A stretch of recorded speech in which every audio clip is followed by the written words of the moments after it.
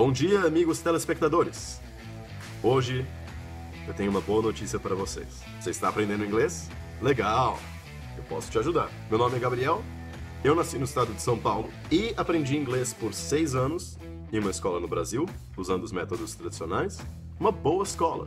E eu era um bom aluno, falando sério. Depois eu mudei para o Canadá e só depois de 2 anos aqui no Canadá que eu consegui me tornar perfeitamente fluente em inglês. 8 anos no total, usando os métodos tradicionais para me tornar fluente em inglês. Dá para acreditar?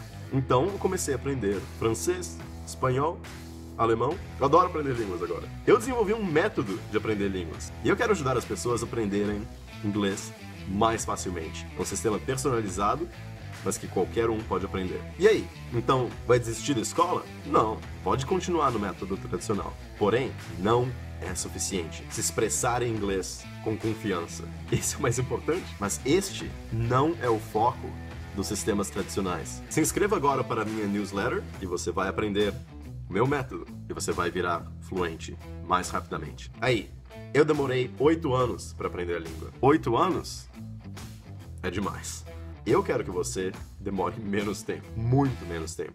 E eu aposto, meus amigos, que vocês irão gostar do meu método. Subscribe to my newsletter, my friends, and you will learn English faster.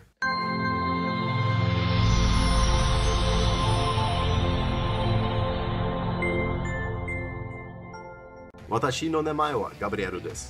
Burajiru de omare. Nanemo mae ni kadaran iju shimashita. Je crois qu'avec cette méthode, ça devient beaucoup plus facile de s'exprimer. Ich versuche immer ein bisschen mehr zu lesen, Fernsehen gucken. Ich will mich sehr gut ausdrücken, wenn ich eine neue Sprache spreche. C'est très important de se concentrer sur ce que tu veux exprimer.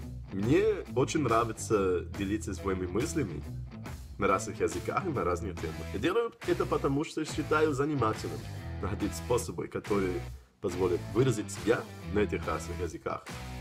Я хочу поделиться этим с людьми. Mi piace moltissimo l'italiano anche perché el cibo italiano anche. Cibo.